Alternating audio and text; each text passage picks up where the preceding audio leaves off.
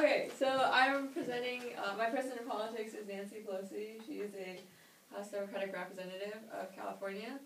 So to begin, here are some general facts. She has a strong family background in politics.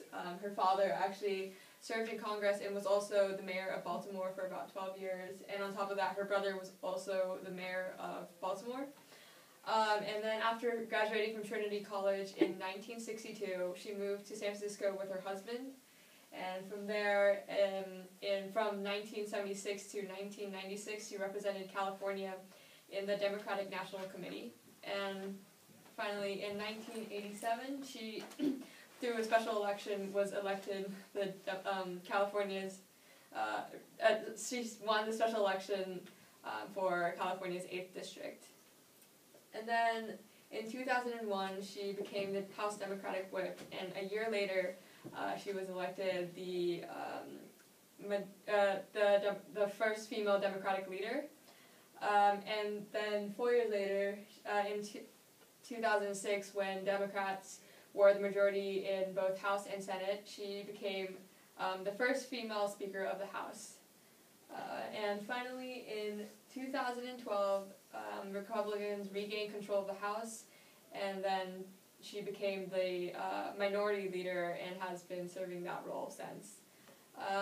And ever since her special election in 1987, she's had a very successful political career, gaining overwhelming support. And as you can see, she's also done a lot for women, which earned her a spot in the National Women's Hall of Fame in 2013. Okay, so whilst Pelosi served as a speaker, the 111th Congress was heralded as one of the most productive Congresses in history by Norman Hornsey, who is an American political scientist and a scholar at the American Enterprise Institute. She also has been regarded as the most powerful woman in American politics by the Christian Science Monitor, which is a newspaper that covers world and international events.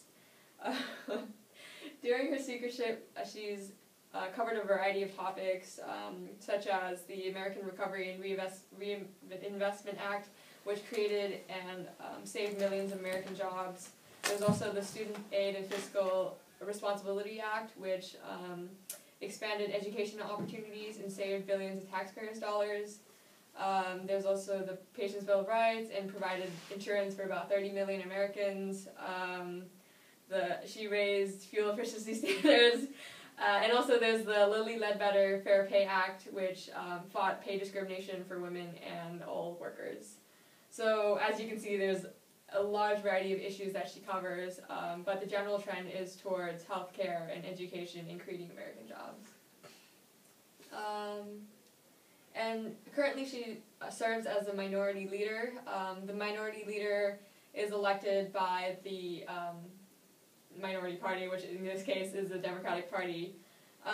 And the leader acts as a representative of the party and protects and supports its policies. They also help devise strategies that will help promote their the party's policies during legislation. And the minority leader also chairs the committee assignment panel, so she chooses kind of who goes in which committee. And she also, they recently announced which assignments go to which representative, when I don't really cover that. And the minority leader, as well as the Speaker of the House, also serves on the House Permanent Select Committee on Intelligence, which I will speak more about later. So her primary source of power is her key influence in the decision and the advancement of the Democratic Party.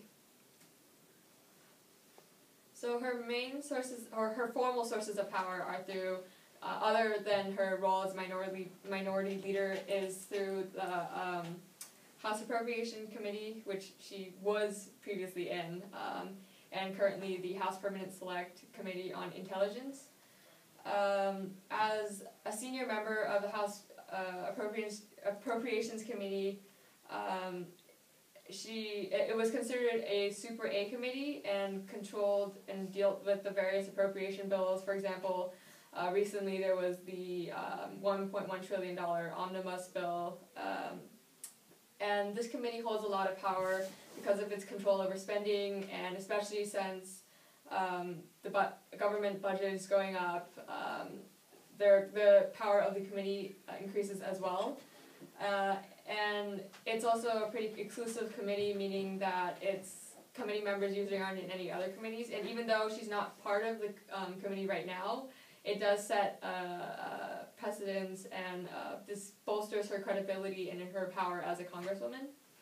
And meanwhile, in the House Permanent Select Committee on Intelligence, or on Intelligence Committee, the committee oversees the actions of the CIA, FBI, DIA, Department of Homeland Security, Energy, Justice, etc., etc. So Pelosi has very direct access to security policies of the United States, and this power can sway intra and international relations. To be a little more clear, the policies from this committee can really determine diplomatic relationships between the U.S. and whatever foreign country. And a more informal source of her power is her relationship with Obama. As Nancy Pelosi has proven instrumental in passing a variety of Obama's legislations, especially in regards to healthcare. In 2010, she convinced the president to push for the Affordable Healthcare Act, despite the president's considerations for a more compromising solution, especially against the words of the White House Chief of Staff. And within a 2-month period, this kind of marathon 2-month period, she led the crafting of the healthcare bill, which eventually successfully passed in the House. And this enabled the growth of a strong relationship between the House Democrats and the president, which in turn earned the president's support. And what I've learned from this experience, I guess the first off is experience definitely helps in this field. She's been in the political scene for about 30 years and has gained a lot of credibility and power through that. And apart from that, I realized that in a more real sense, what it means to be kind of like a leader, even minority leader, majority leader of whatever party you are in. You have to run a pretty tight ship, and because you represent the forefront of your party. And I mean, for example, in the healthcare thing, she managed to craft this kind of bill within that short amount of time against the words of the White House Chief of Staff. So there's a lot that you have to put in between the relationships within the people in your party.